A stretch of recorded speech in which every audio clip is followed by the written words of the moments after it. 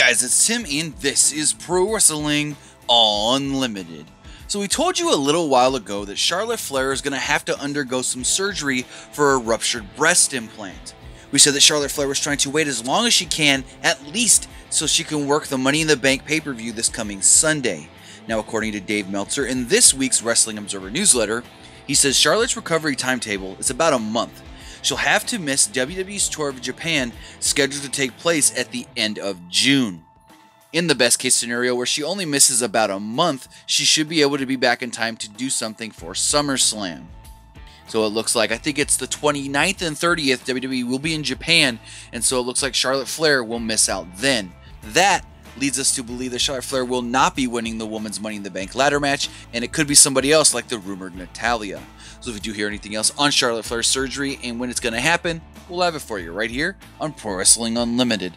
But that's going to do it for this episode. Remember to comment below, like and share this video, like us on Facebook, Instagram, and Twitter, subscribe here on YouTube, and follow PWUnlimited.net for the latest in pro wrestling news.